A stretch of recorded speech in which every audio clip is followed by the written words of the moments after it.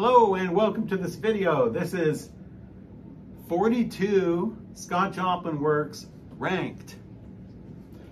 So let me explain what this is about.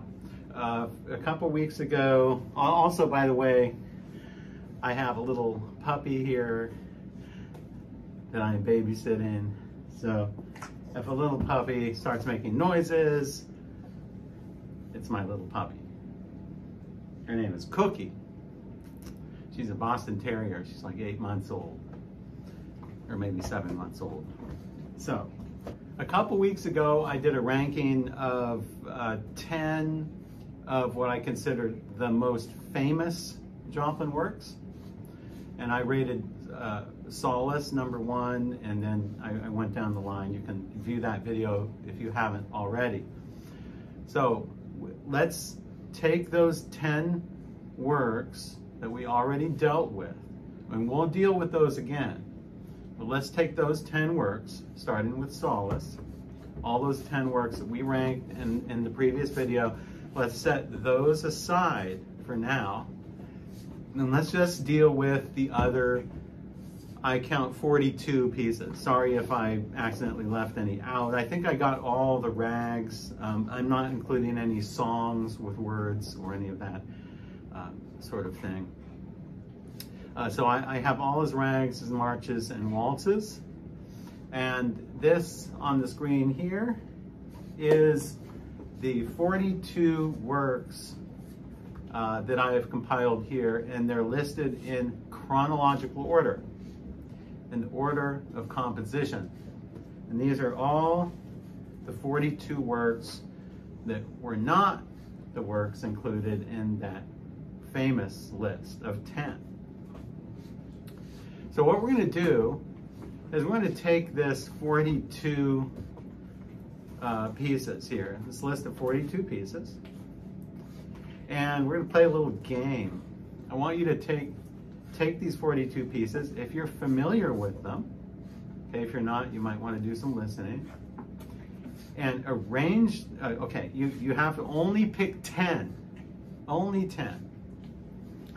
So imagine if you were judging a competition and you had 42 applicants. I actually made a mistake. I didn't change 41 to 42 because I found an extra rag in there. So anyway, if you had 42 applicants, each with a different composition submission, and you're the judge and you have to judge all these pieces, you have to pick 10 from the 42. You have to list those in chronological order. Don't list them in order of greatness yet, but list them in chronological order. So right here is the list of 10 that I've come up with in chronological order, which I would consider my 10. If I had to pick 10 from those 42, this is what those 10 would be. I mean, this is a hard choice. This is a hard choice, but I really thought about it, and I thought, yeah, these are most likely what I think are Joplin's best works, best 10 works out of those 42. This is what I pick here. Sunflower Slow Drag, The Strenuous Life, The Chrysanthemum, Eugenia, Rose Leaf Rag, Fig Leaf Rag, Gladiolus Rag, the Nonpareil, Sugar Cane, and Paragon Rag. Now, once you have your list of 10, your list of 10 probably won't be the same, exactly the same as my list of 10. So what you want to do is, if you want to play the game, try to pick 10 out of those 42, list them in chronological order, and then the final step is to arrange them in order of greatness. Arrange them in order of greatness from the best to the least best, 1 through 10. So we're going to start with number 10. Number 10, Paragon Rag. Paragon Rag from 1909.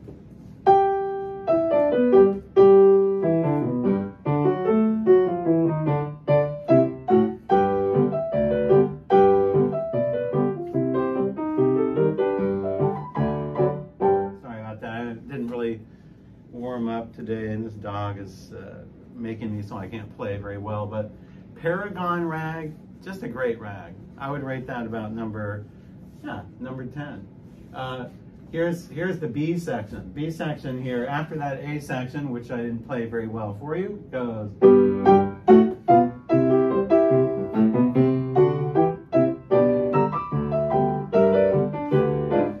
It has these nice,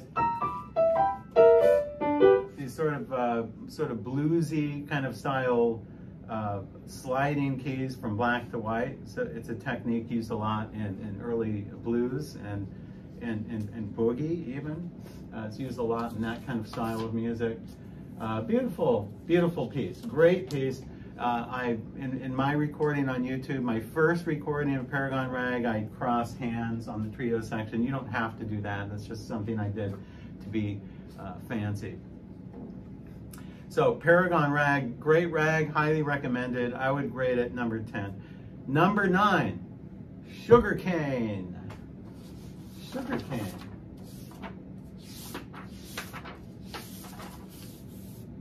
Sugarcane has always been one of my top rags from Joplin. The A section, as many people point out and many people notice, it's not a mystery. The first section sounds a lot like Maple Leaf rag, but sort of in a different kind of way.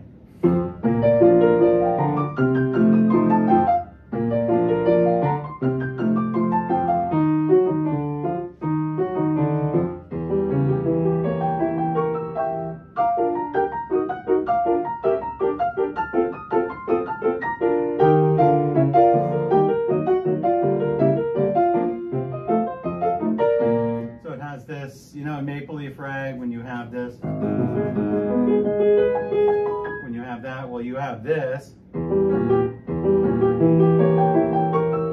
it's sort of similar kind of technique. That's allowed because it's by the same composer who used the technique in another piece. So he's sort of borrowing from himself in a way. And I especially like the B section here.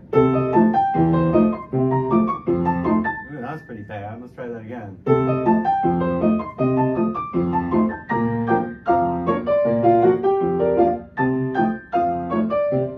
So you have the B section here, and then the C section.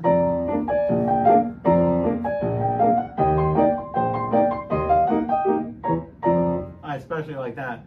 This C section here, the trio section, probably has some of the largest jumps in Joplin's output here in the left hand.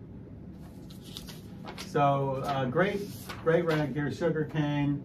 Oh, I'm sorry, I'm not mentioning the difficulty of these, but they're all roughly around the same difficulty. So I'm not going to really get into how difficult they are because they're pretty much all the same. There's some sections of some rags are a little more difficult than others, but it's really very difficult to rank by order of difficulty. I mean, I really can't say. What's harder, Sugarcane or Paragon rag? I have no idea. I have no idea. That's your decision. Okay, so let's go on to number 8, Gladiolus rag. Gladiolus rag from 1907 is what I would rank number 8. Great piece here. It's a favorite among Joplin connoisseurs. Let's see if I can tackle this.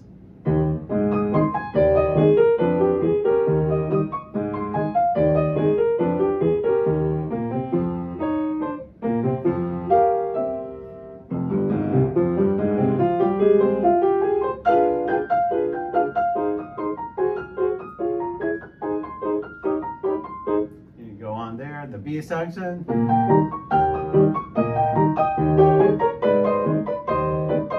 Have a nice B section there. Then the C section, trio section comes on.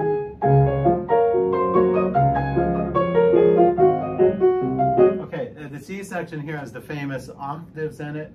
Not the or one section that has the famous octave passage. Another one is Fig Leaf rag, which we'll get to in a while. But this has these octaves, and actually most of these octaves are on black keys. So in my opinion, this section here is not terribly difficult. It's not as difficult as many pianists make it out to be, because the octaves are mostly black keys and they fall well under the fingers. I would rate this C section much less difficult than the fig leaf rag C section. So don't think they're both equally as difficult, because the octaves are different in both. But the gladiolus rag also has a final section, a D section, which I really, really enjoy the syncopated effect here.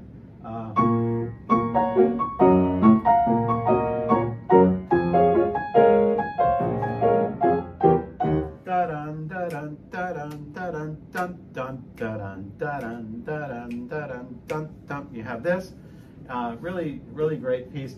I think that many pianists and many Joplin connoisseurs would rate gladiolus rag #1. I don't, though. I really think that there are some rags that are even better than gladiolus rag, which is #7, Eugenia. Eugenia. Who would have ever thought Eugenia? Eugenia is a really unique rag, and what's really unique about it is simply that the melody simply seems like it goes on forever, and it has these very attractive syncopations sort of linked throughout the melody. So let me play, first of all, let me play the introduction here from Eugenia. This rag is from 1905.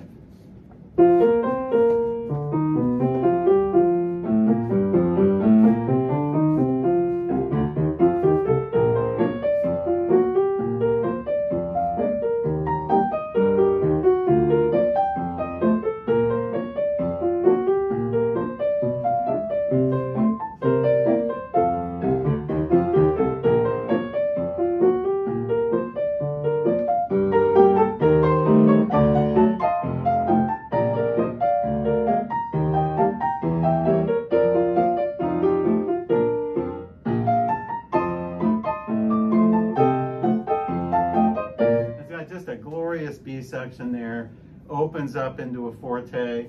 It's just, you know, these, especially the A and B sections of Eugenia, really almost give me the chills. They're so beautiful. Eugenia. Who would have ever thought Eugenia? Eugenia is not at the bottom. I can think of many rags that are, I think, of lesser greatness than Eugenia. Eugenia is up there, and we're getting to the top here. So I rate Eugenia very highly. There's a part in the middle of it that reminds me a little of Beethoven, actually, when he gets to...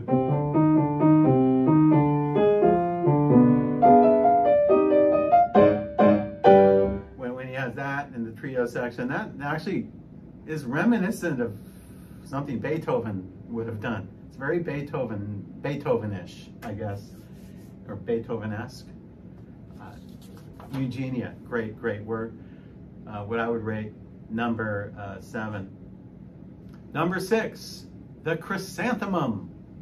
And this is from 1904. 1904, the Chrysanthemum. He calls it an Afro-American intermezzo. Sometimes titles can be a little deceiving, a little strange. So, like Eugenia, for example, which I chose in the last one, Eugenia. It's not the sexiest title in the world, not the most catchy title. It's named after a person's name, which may be one reason why it never really caught on in popularity. But so I guess the moral of the story is don't put too much stock in titles. Titles don't mean anything. It's really, well, I shouldn't say that. They do mean something, but you know what I mean. When you get down to the nitty-gritty of the music, the title really doesn't say anything. So anyway, the Chrysanthemum. Beautiful little intro here.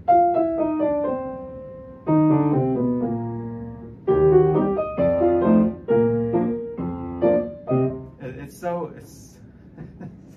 such a genius introduction. Let me play that again.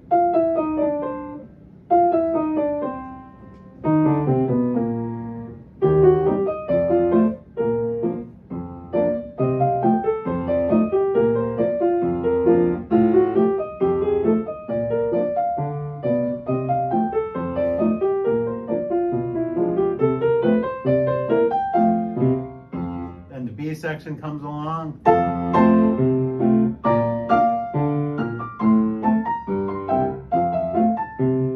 Really nice, jubilant B section here. He actually has like more sections in this rag than the other, than in most rags. He has an A section, a B section, a C section, a D section. No, I guess he has four main sections, but it's the way that he goes back and repeats them. So it's really, it's a really satisfying rag to play, the chrysanthemum. By the way, the trio section has this beautiful little theme.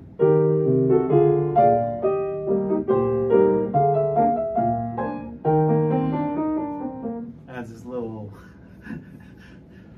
theme here, really, really nice. So that's what I would rate number 6, the chrysanthemum. Let's go to number 5 now, the strenuous life. And the strenuous life is one of those that I rated in a previous video, which I called the 3 underrated masterpieces. And so the strenuous life here, I've played a little bit for you in my previous video.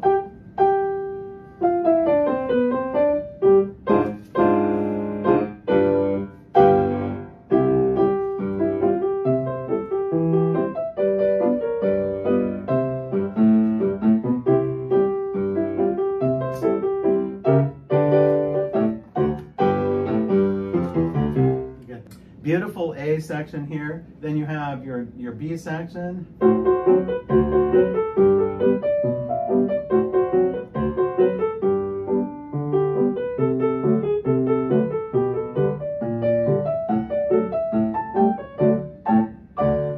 have this, and as I demonstrate in my other video on the underrated masterpieces, I explain how I like contrast between these themes. So you can go and view that video if you'd like for more on the strenuous life. That's from 1902. That's what I rate number 5. Number 4, sunflower slow drag. Sunflower slow drag has always been one of my favorites ever since I learned it at the tender age of about 12 or something like that. It's always been one of my favorites. And Joplin wrote it along with Scott Hayden. So it's not all of Joplin's work, but Sunflower Slow Drag is, I think, one of the greatest rags ever written. I'll say that. A lot of us just take it for granted.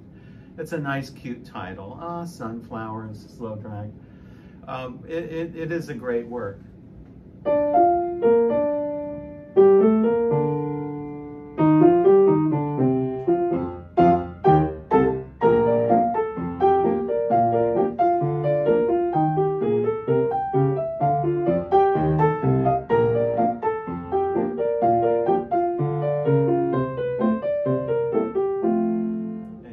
Section. Sorry. So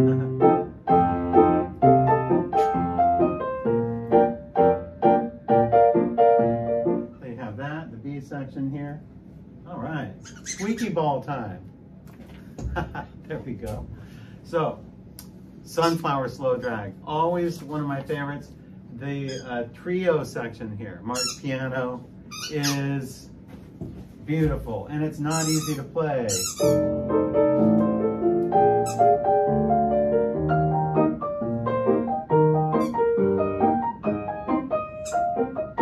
Like that. Okay, I'd play a lot better if I didn't have to babysit my puppy. But and then you have the very beautiful D section, which opens up here. Yeah, that. So you have Sunflower Slow Drag. I didn't really plan this, but this is hilarious, actually. Making a video with a puppy with a squeaky toy. Okay, number 3, the non-pareil. And the non-pareil I talk about more in my video, the 3 underrated masterpieces.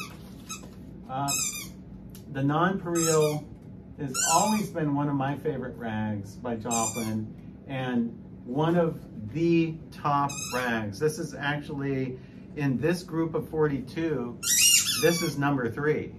So that's pretty high up there. Out of 42 rags, number 3, the nonpareil.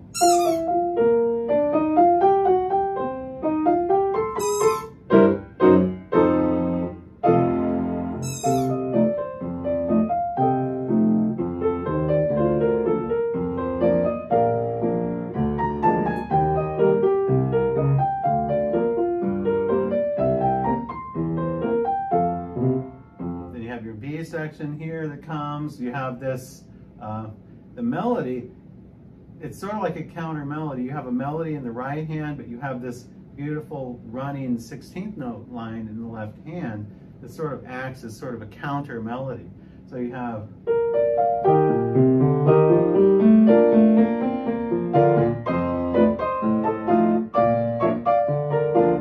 that. One of the greatest themes, one of the greatest themes Joplin ever composed, I think, is the B section from the nonpareil. It's a masterpiece. It's a work of genius.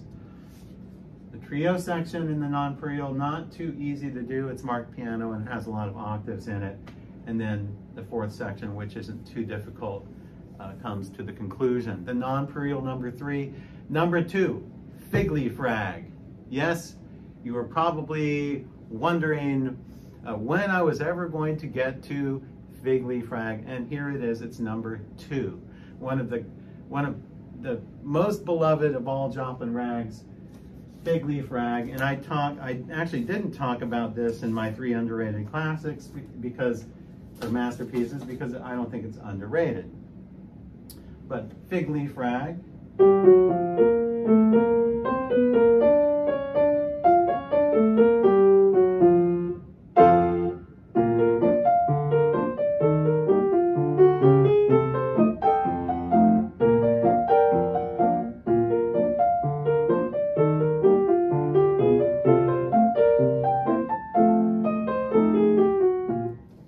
This nice relaxed kind of theme here. Then you have this B theme.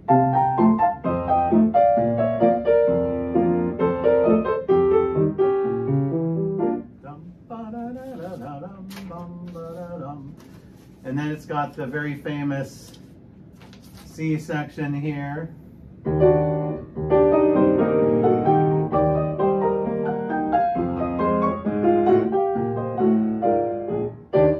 It sounds like if I play it, and if I haven't practiced it in weeks and weeks or months, so it's kind of sloppy right now. But if you want to play this section well, and this section is probably the most difficult section in all of Joplin's rags, this section here. So fig leaf rag isn't what I would consider terribly difficult for the A, the B, and the D sections, but the C section is, this is like just the thorn. This is the thorn of the piece. It never goes away.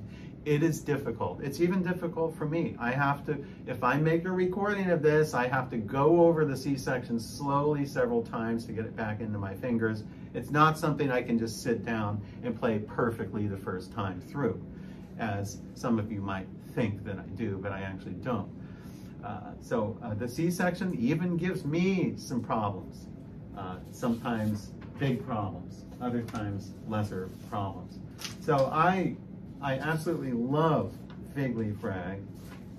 And you know, it made it to my number 2 spot out of 42, which leaves number 1, rose leaf rag. And I've just recorded rose leaf rag. I love rose leaf rag. I know that many of you probably do not choose rose leaf rag as a top favorite, but I do. I really love rose leaf rag, probably even more than fig leaf rag. That's why I put it number 1. But you know, notice something that in this year, notice that the year 1907 was a particularly great year for Joplin. Fig leaf rag, nonpareil, and gladiolus rag, all from 1907. Rose leaf rag from 1906.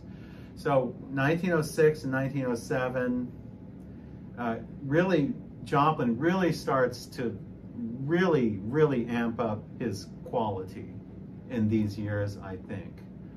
So there's something unique about those years, about, you know, I guess 5, 6, 7, and 8, those years in the middle of that decade, which are especially a good time for Joplin and his output. So Rose Leaf Rag, which I actually perform.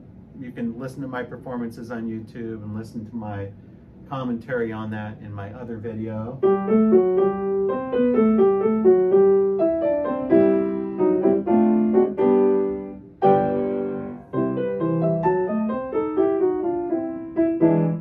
And then you have this A section, then the B section.